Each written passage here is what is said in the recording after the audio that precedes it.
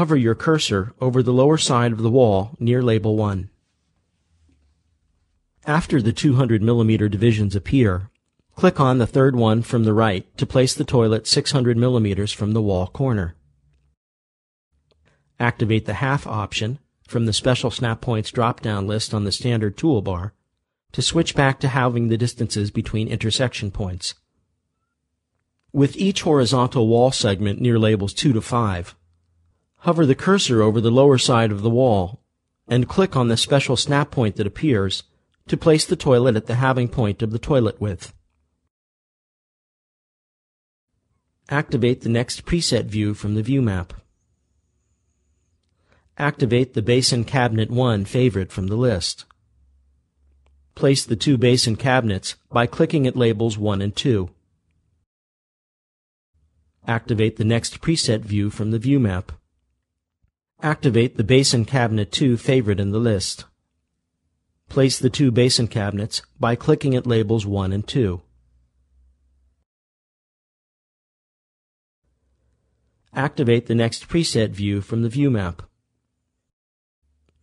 Activate the Urinal 1 favorite in the list. Activate the Set Special Snap Values option from the Special Snap Points drop-down list to open the Special Snap Values dialog again. Enter 4 in the Divisions field. Divisions are similar to the half option, but they divide the element edge into the number of segments specified, which in this case is 4. Click OK to proceed. Activate the Division option from the drop-down list. Hover your cursor above the upper side of the wall near labels 1 and 2. Out of the 3/4 points, click on the two side ones near the point of labels 1 and 2 to place the urinals.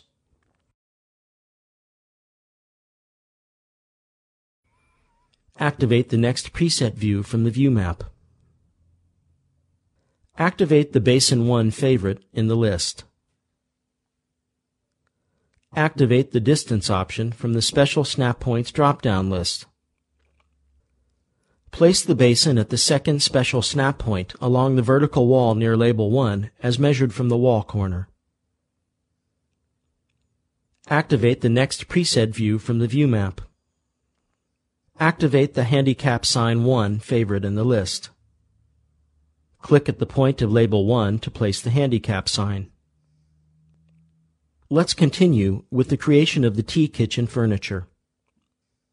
Create all T-Kitchen furniture by activating preset views from 5.2.26 through 5.2.33. Activate the favorites called for by the view map entries. Click at the points of the appearing labels to place the furniture elements.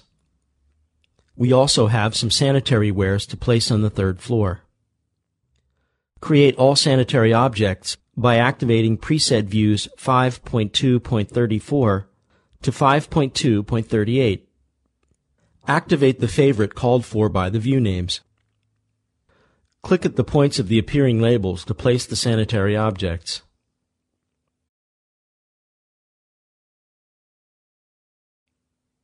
Activate the last preset view in the Navigator view map. Activate the Marquee tool in the toolbox. Set the single floor selection method in the info box. Draw a rectangular marquee from label 1.1 to label 1.2. Activate the Object tool in the toolbox. Select Edit, Select All Objects in Marquee command to select all objects on the current story of the project.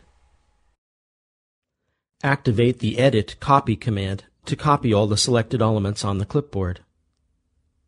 Select the Go Up a Story from the View, Navigate, Stories menu to go to the first floor. Select the Remove Marquee option from the Context menu to remove the marquee from the floor plan. Activate the Paste command from the Context menu to place all the previously selected objects to this story. Click outside the selection marquee to complete the operation. Go up to the second floor now. Activate the Paste command from the context menu to place all the previously selected objects to the second floor as well. Click outside the selection marquee to complete the operation.